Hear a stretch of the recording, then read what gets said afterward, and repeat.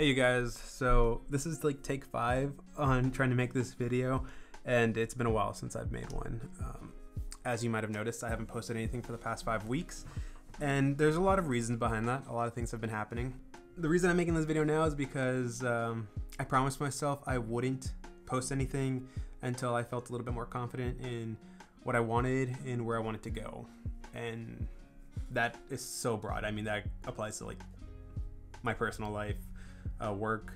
So yeah, I guess for starters, I took the FE and I didn't pass my first go round. So that was a huge bummer. I was also looking for a full-time position the past couple weeks, ever since I graduated months ago. And it's just been a bumpy ride for the most part. I've had a lot of interviews. Some companies I actually liked, some I didn't, and it's just been a mixed bag of being rejected or just not liking the place. And I found myself being at an all-time low when it came to work and how I was just feeling in general, and I realized I was burnt out and anxious almost all the time. I was doubting everything I did, even things that have nothing to do, like just making a video. It was very stressful.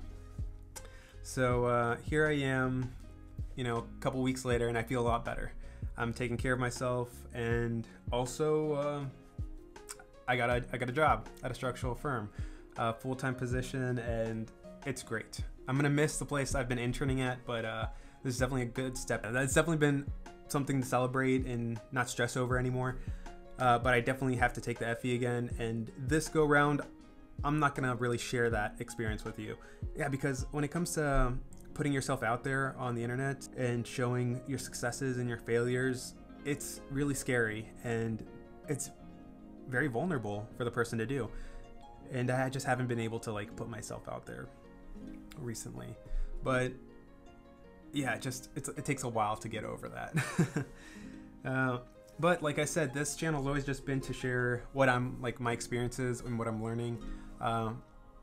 So I guess one lesson would be to pace yourself. If you've stuck around for this long, thank you. I really appreciate you. So I hope to make another video soon. We'll see. Like I said, I'm trying to get back into it. That's good enough for now. Let's just keep it short and sweet. I'll see you on the next one. Yeah, take it easy. Bye.